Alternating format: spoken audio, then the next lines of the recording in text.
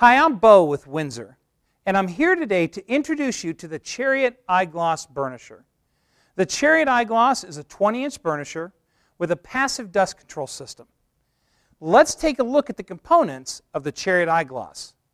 On the left side of the control panel, you'll find an hour meter, key ignition, parking brake release button, forward and reverse switch, the speed control switch, which has 3 settings, with 1 being the slowest and 3 being the fastest, a horn, electronic stop switch, battery meter, and circuit breakers for the drive control and the overall electrical. On the right side of the control panel, you'll find a switch that will lower the burnishing deck to the operating position. Once the machine begins to move forward, the burnishing deck will start to spin and will lower the rest of the way to the floor. Once it lowers to the floor, you can control the pressure by either adding pressure with this switch or decreasing pressure with this switch. The meter will tell you how much pressure you are applying. If the needle in the meter is in the white, you have too little pressure. If the needle on the meter is in the green, you have just the right amount of pressure. If the needle on the meter is in the red, you have too much pressure. Based on all floors being uneven, the needle will bounce from white to red to green.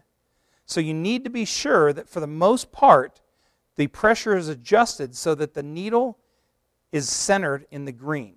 At the front of the iGloss, you'll find a compartment that houses the bag for the dust control system as well as the pad centering device, which is used to put the pad on the pad driver. To access the dust collection bag, remove the pad centering device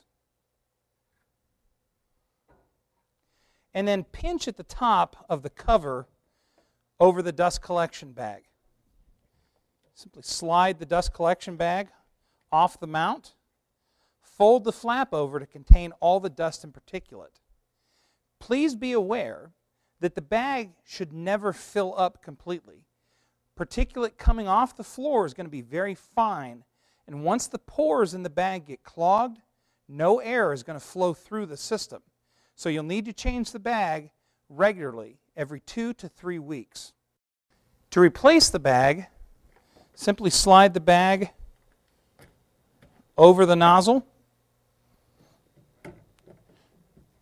lock the cover in place, and replace the pad centering device.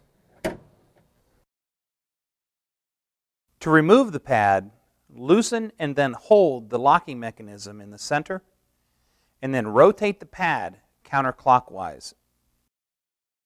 To replace the pad, insert it into the pad centering device, and then insert the pad centering device inside the deck housing.